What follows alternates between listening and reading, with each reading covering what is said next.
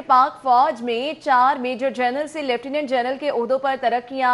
GOC 10 division major general Mohammad Aamir lieutenant general बना दिए गए हैं। Major general Mohammad Aamir 4 core Lahore GOC 10 division तैनात थे। आपको बता रहे हैं कि पाक फौज में 4 मेजर जनरल से लेफ्टिनेंट जनरल के ओहदों पर तरक्कियां दी गई हैं।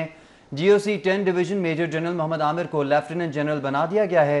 Major general Mohammad Aamir 4 core Lahore GOC 10 division तैनात थे। तो आपको बता रहे हैं कि पाक फौज में 4 मेजर जनरल से लेफ्टिनेंट जनरल के ओहदों पर तरक्कियां दी गई हैं। GOC 10 division major general Mohammad Aamir को लेफ्टिनेंट जनरल बना दिया गया है और इसके साथ साथ major general Mohammad Aamir 4 core Lahore GOC 10 division तैनात थे।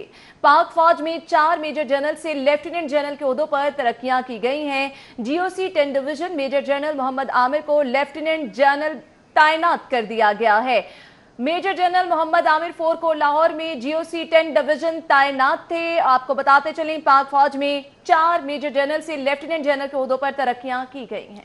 GOC 10 division major general Mohammad Aamir को लेफ्टिनेंट जनरल तैनात किया गया। Major general Mohammad Aamir 4 core Lahore GOC 10 division तैनात थे।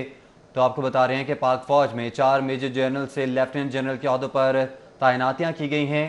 GOC 10 division major general Mohammad Aamir को लेफ्टिनेंट जनरल तैनात किया गया है। Major general Mohammad Aamir 4 core Lahore GOC 10 division तैनात थे।